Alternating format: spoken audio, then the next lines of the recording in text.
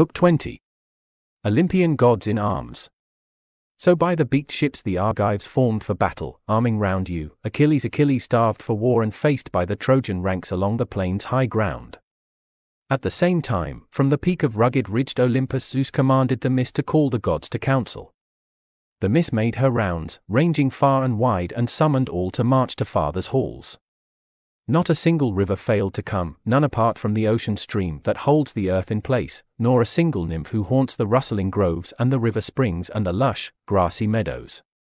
All flocked to the halls of Zeus who gathers storms and found their seats in the colonnades of polished stone Hephaestus built for Father Zeus with all his craft and cunning. And so the powers assembled deep in Zeus's halls. Nor did the god of earthquakes fail to hear the goddess. Surging up from the sea he came to join their ranks, took a seat in their midst and probed Zeus's plans. Why now, great king of the lightning, why summon the gods to council once again? Still some concern for Troy's and Achaea's armies? Now that battle is set to burst in flames between them. But Zeus who marshals the thunderheads replied, God of the earthquake, well you know my plans, the strategy in my mind, and why I call you here. These mortals do concern me, dying as they are. Still, here I stay on Olympus throned aloft, here in my steep mountain cleft, to feast my eyes and delight my heart. The rest of you, down you go to Trojans, go to Achaeans.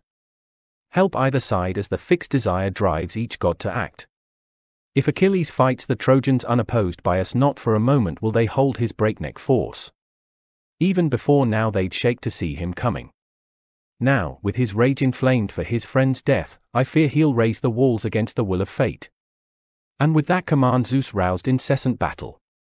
Down the immortals launched to the field of action, their warring spirits split the gods two ways. Hera went to the massed ships with Pallas Athena, Poseidon who grips the earth, and Hermes god of luck who excels them all at subtle twists and tactics, and the god of fire flanked them, seething power, hobbling along but his shrunken legs moved nimbly. But Ars swept down to the Trojans, helmet flashing, and pacing him went Phoebus with long hair streaming and Artemis showering arrows, Leto and river Xanthus and goddess Aphrodite strong with eternal laughter.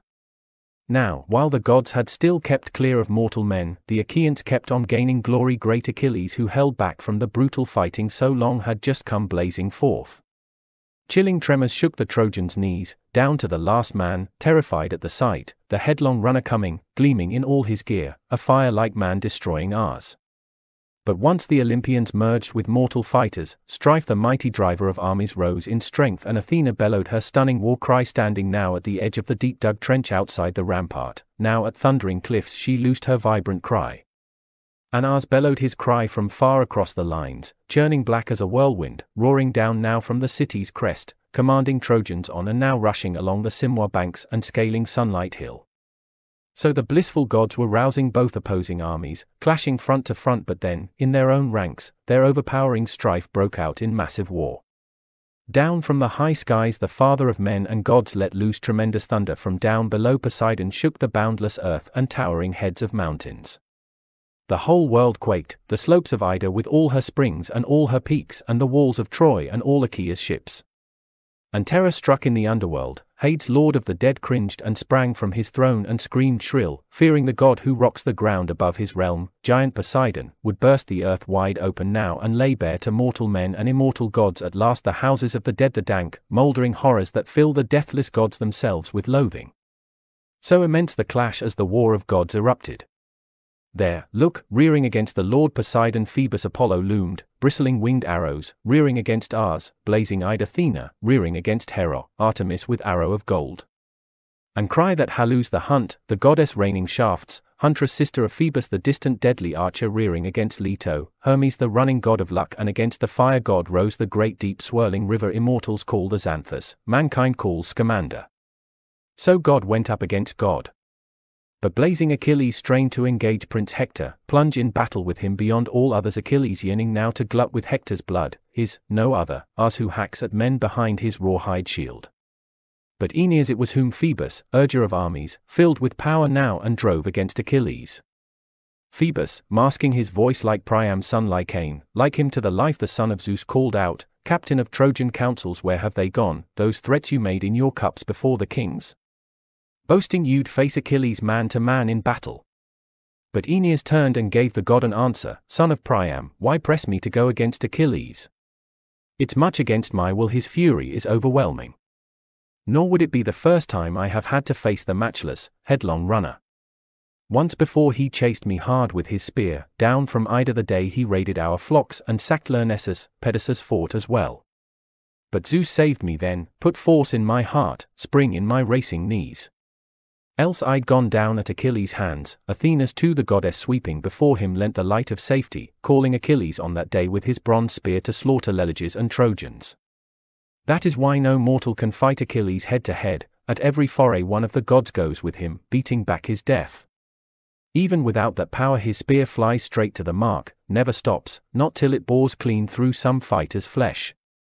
But if only Zeus would stretch the ropes of war, dead even the man would have no easy victory then, believe me not, though he claims his built of solid bronze. Apollo son of Zeus encouraged him still more, "Hero, why not invoke the deathless gods yourself? They say you're a son of Aphrodite, Zeus's daughter, but Achilles sprang from a lesser goddess loins. Aphrodite's a child of Zeus, Thetis comes from the old man of the sea. So ram him straight on with your tough bronze. Now and not for a moment let him turn you back with his stinging proud contempt and brazen threats." That breathed enormous strength in the good captain. Right through the front he went, helmed in flashing bronze. Nor did the white-armed Hera fail to see Anchises' son advancing there through the press to face Achilles. And rallying other gods around her, Hera shouted, "Bend to the work, you two, Poseidon, Athena, decide in your hearts how this assault will go. Here comes Aeneas, look, helmed in flashing bronze to oppose Achilles now, and Phoebus speeds him on. Come, spin him round in his tracks and drive him back. That, or else one of us might stand beside Achilles and lend him winning force. His courage must not flag. Let him know he's loved by the greatest gods on high, while the gods who up till now have shielded Troy from war and death are worthless as the wind. We swept down from Olympus, all to join this fight so Achilles might not fall at Trojan hands today. Afterward he must suffer what the fate spun out on the doomed fighter's lifeline drawn that day his mother gave him birth.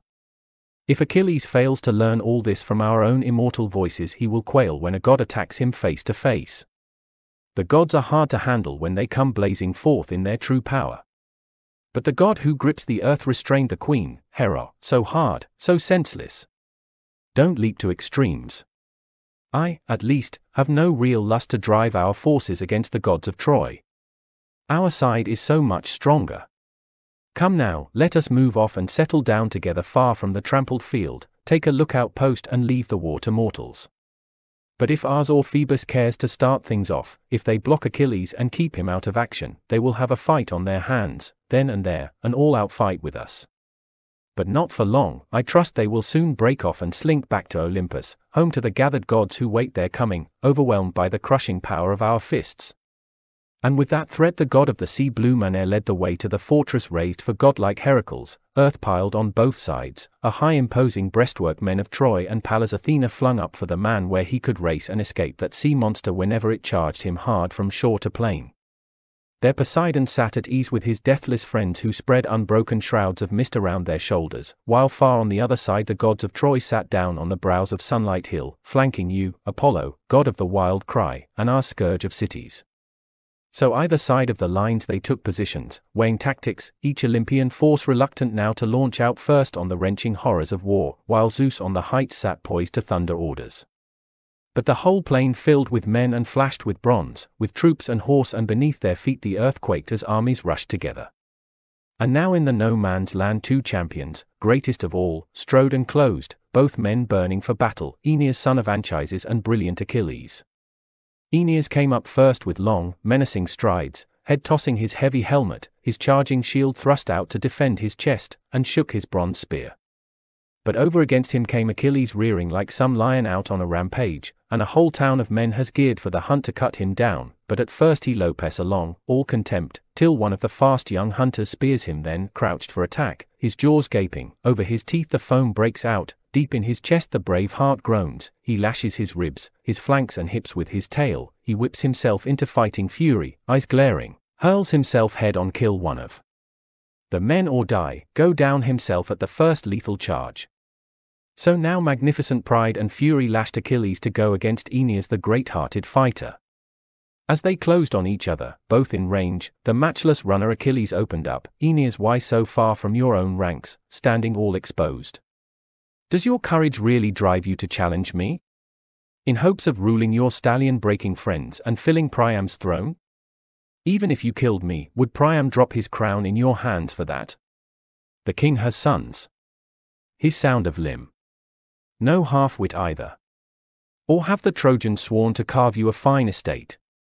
The choicest land in the realm, rich in vineyards and good tilled fields for you to lord it over if only you kill me. Ah, but I think you'll find the work quite taxing. I seem to remember once before you fled my spear. Or have you forgot the time I caught you all alone? I cut you off from your flocks and sent you scurrying down the slopes of Ida? Running for dear life, legs driving, never a look behind. And you escaped that time. You fled to Lyrnessus' walls, but at one charge I sacked the place with Athena's help and Father Zeus. I tore the day of freedom away from all the women, dragged them off as slaves. Zeus saved you then and other gods joined in. But he won't save you now, I'd say, though the hope goes racing through your mind. Go back to your own rank and file. I tell you, don't stand up against me or you will meet your death. Even a fool learns something once it hits him. But Aeneas, taking a long, deep breath, replied, Don't think for a moment, Achilles, son of Peleus, you can frighten me with words like a child. A fool, I'm an old hand myself at trading taunts and insults. We both know each other's birth, each other's parents, we've heard their far-flung fame on the lips of mortal men, though you have never set eyes on mine, or I on yours. They say you are Peleus' son, that fine, flawless man, your mother, Thetis, sleek-haired child of the sea.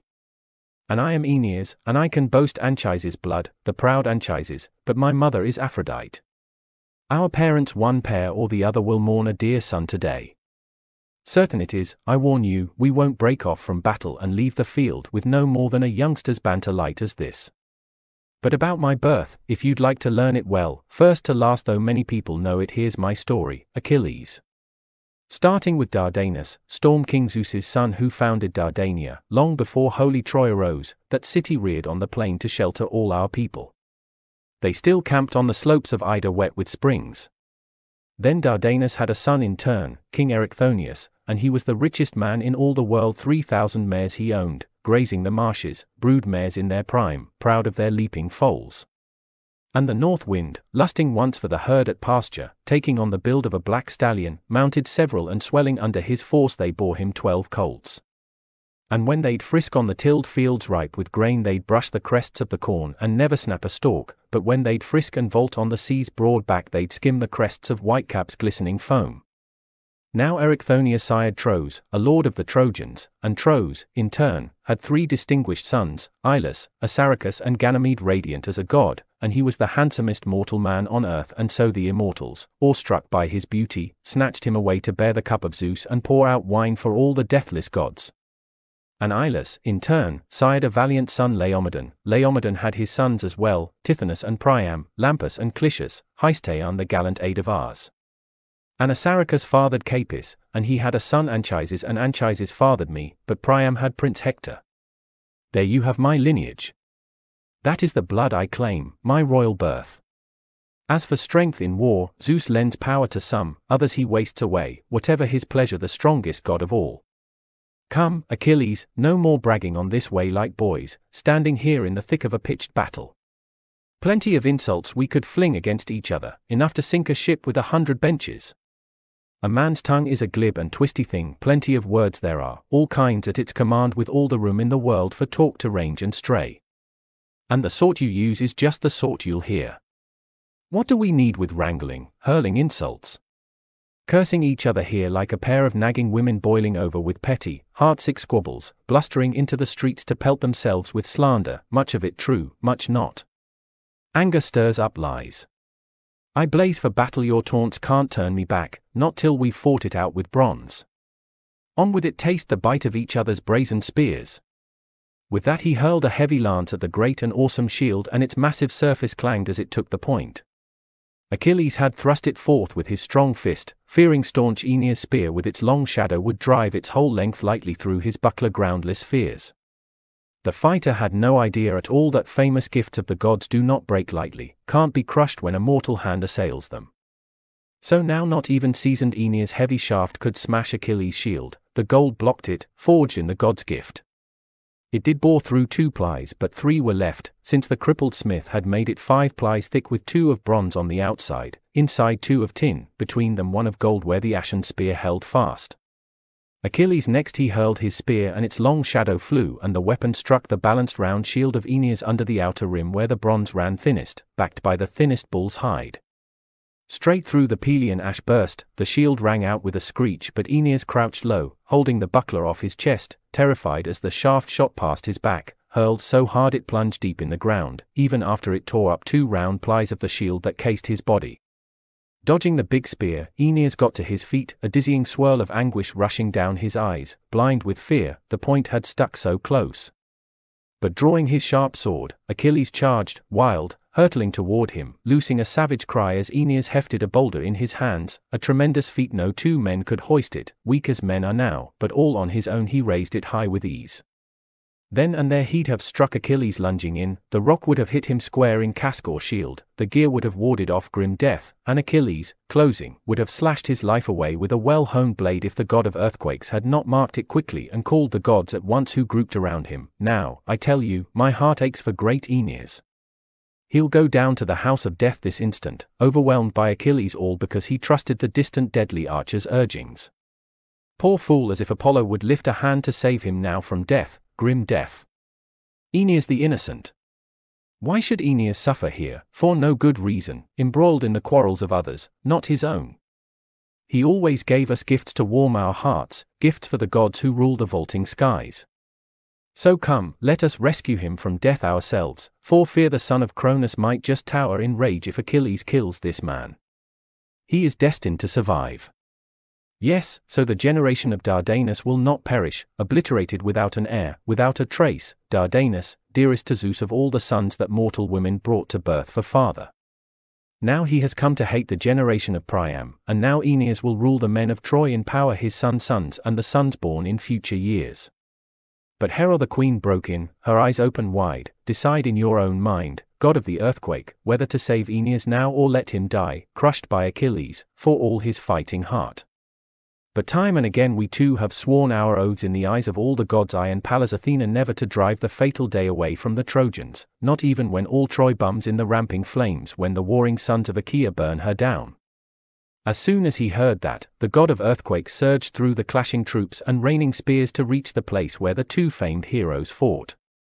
Quickly he poured a mist across Achilles' eyes, wrenched the spear from stalwart Aeneas' shield, laid the bronze-shod ashen shaft at Achilles' feet, and hoisting Aeneas off the earth he slung him far. And over the massing lines of men and massing chariots, high in the air Aeneas vaulted, hurled by the god's hand till he came to ground at the battle's churning flank where Cauconian units braced themselves for action. The god of the earthquake swept beside him there and gave the man a burst of winging orders. Aeneas, what god on high commands you to play the madman? Fighting against Achilles' overwhelming fury. Both a better soldier and more loved by the gods.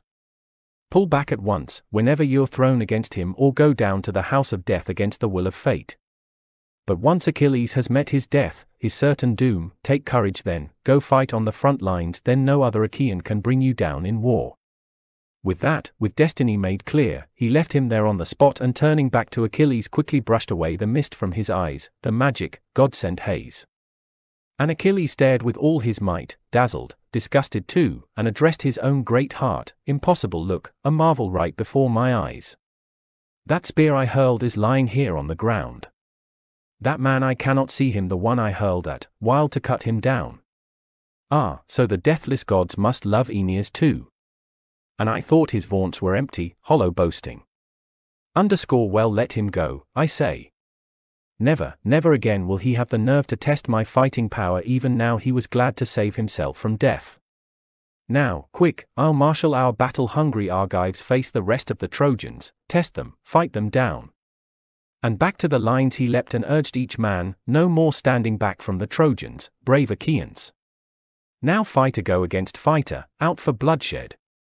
It's hard for me, strong as I am, single-handed to make for such a force and fight them all. Why, not even Ars, the deathless god of war, not even Athena for all their heavy labor could hack a passage through such jaws of battle. But I whatever fists and feet and strength can do, that I will do, I swear, not hang back, not 1 inch. Straight through enemy columns I go plowing now, and no Trojan, I guarantee, will thrill with pleasure once he meets my spear's haft head to head. Spurring his men while Hector a flash in armor urged his Trojans, thinking he'd even go up against Achilles. No fear of Pelides now, my gallant Trojans. I too could battle the deathless gods with words, it's hard with a spear, the gods are so much stronger. Not even Achilles can bring off all his boasts, some he'll accomplish, some cut short, half done. I'm off to engage the man, though his fists are fire, and his fury burnished iron. Spurring them on to raise their spears for full assault, and the Trojans' fury massed and mounted, war cries broke, but Apollo suddenly stood by Hector, shouting, "Don't for a moment duel Achilles, Hector, out in front of your ranks. Withdraw to your main lines and wait him there, out of the crash of battle. Else he'll spear you down or close for the kill and hack you with his sword." So Hector drew back to his thronging comrades, terrified to hear the voice of God. Not Achilles armored in battle power down he flung on the Trojans, loosed barbaric cries, and his first kill was Iphicyon, Otrynteus' hardy son and a chief of large contingents, born of a river nymph to Otrynteus, scourge of towns, below Tmolus snows in the wealthy realm of Hyde. As the Trojan charged head on, Achilles speared him square in the brows, his whole skull split in half and down he crashed, Achilles exulting over him, "Here you lie, Otrynteus' son, most terrible man alive. Here's your deathbed. Far from your birthplace, Gyge Lake, where your father's fine estate lies, next to the hill stocked with fish and next to the whirling Hermus. Vaunting over the dark that swept his quarry's eyes, and the running rims of Argive war cars cut him to shreds at the onset's breaking edge. And next Achilles lunged at Demoleon, son of Antenor, a tough defensive fighter, he stabbed his temple and cleft his helmet's cheekpiece.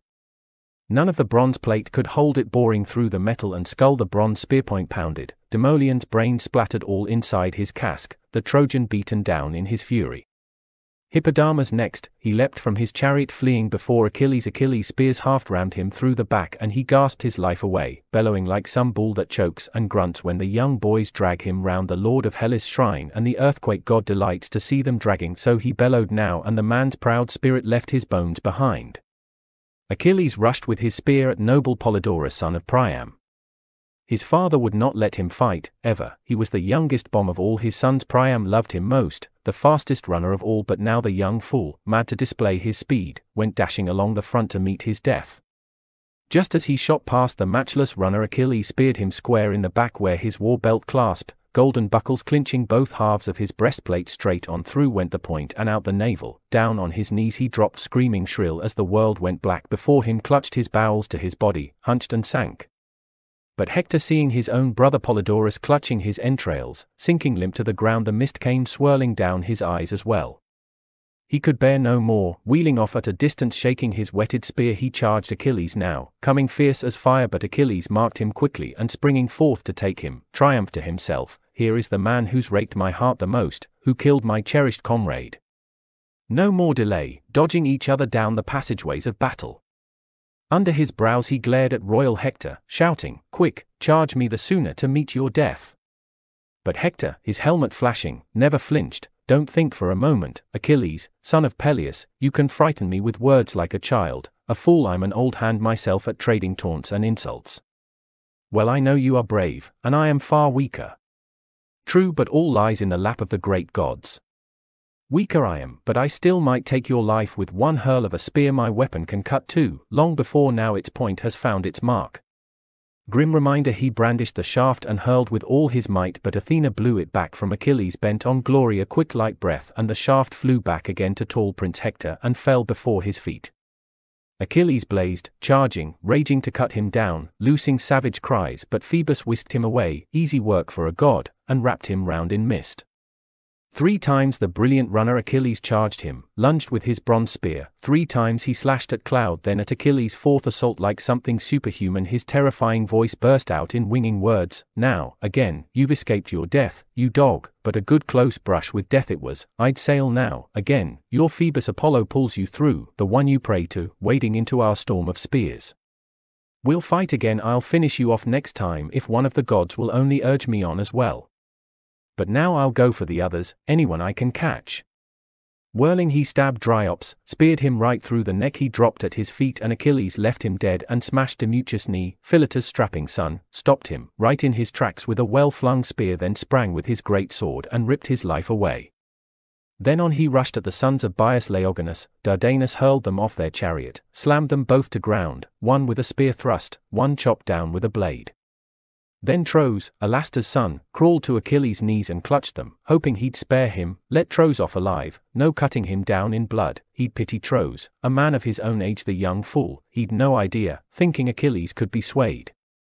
Here was a man not sweet at heart, not kind, no, he was raging, wild as Tros grasped his knees, desperate, begging. Achilles slit open his liver, the liver spurted loose, gushing with dark blood, drenched his lap and the night swirled down his eyes as his life breath slipped away.